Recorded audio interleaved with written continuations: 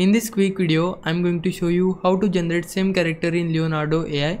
As you can see, I have generated same characters using Leonardo AI and I'll show you the process completely in this video. So firstly, we need to go to the Leonardo AI website and click on image from here. Once you are here, we just need to enter a prompt first, which image you want to generate. So I want to generate an image of a kid and I have entered the prompt here. Once you enter your prompt, go to generate and hit on it.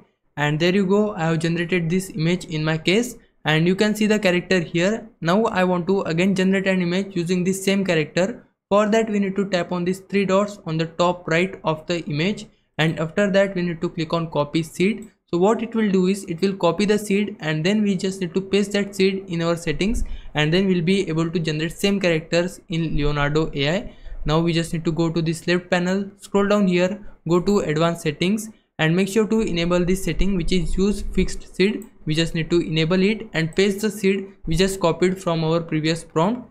Now go to your prompt and do some minor changes. Remember that if you do some minor changes in your prompt, like changing the color of their t-shirt or changing the environment, then your character will be more consistent.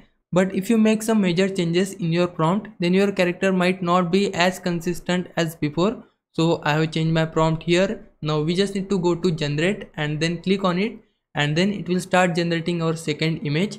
And there you go, I have created the same character using Leonardo AI. You can see the character here. So this was the first kid, and now if I zoom in my second image, you can see the kid is similar in my second case as well.